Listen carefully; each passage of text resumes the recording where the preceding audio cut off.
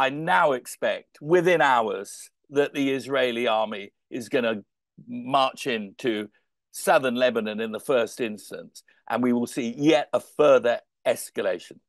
I think, yes, it was very carefully planned. The Israelis knew what they were doing. And the point is that Netanyahu, and indeed his government, even though it's very divided, they are united behind the idea of getting Iran's revolutionary army and destroying it. And, you know, if Hezbollah won't hand over their weapons, and they won't, well, the Israeli Defense Force is going to go in there and take the weapons off them. And I think many people in the West will understand that. I don't think the Israeli Defense Force will go into southern Lebanon like a hot knife through butter.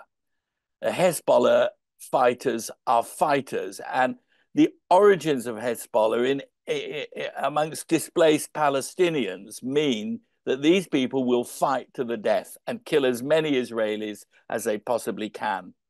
So I don't think it will be a simple affair. And of course, they will never surrender. They will never, ever surrender.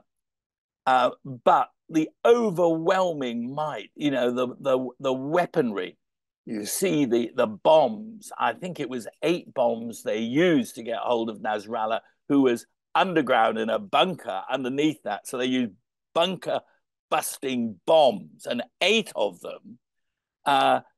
It certainly has meant Hezbollah has no leadership. They can't communicate with each other, for starters, because they don't know how to communicate. So you can't win. Hezbollah cannot win against the Israeli Defense Force.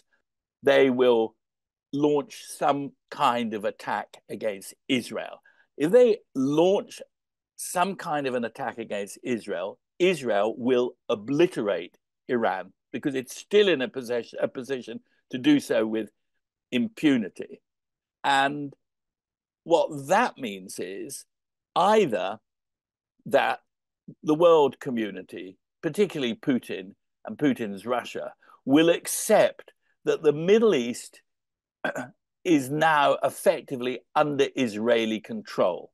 And you can like it, you can loathe it, but the Israelis are not going to be dislodged. We're talking about many, many, many people who belong to the Islamic world who are not going to see the Islamic Republic of Iran humiliated. They're not going to see Shia Muslims, Hezbollah, Hamas, Houthis be destroyed, and that will trigger a much wider conflagration. That is what I am afraid of today. Looks easy for Israel, tactical win, you know, well done Netanyahu, audacious. But in the longer term, no security that way, and the possibility of a world war. Even if Israel controls the whole of the Middle East, not going to get rid of Islamist terrorism. It's not going to get rid of the Shia Muslims. And the stronger Israel is in the short term, the more hostile the anti-Israeli forces will be in the medium and longer term. And that's no, Israel would be, you know, living on its knees, and it could be standing on its feet if it agreed to a Palestinian state and made peace. But Netanyahu, he's not interested. I think we're going to see a lot of fireworks in the next few hours, perhaps certainly in the days to come.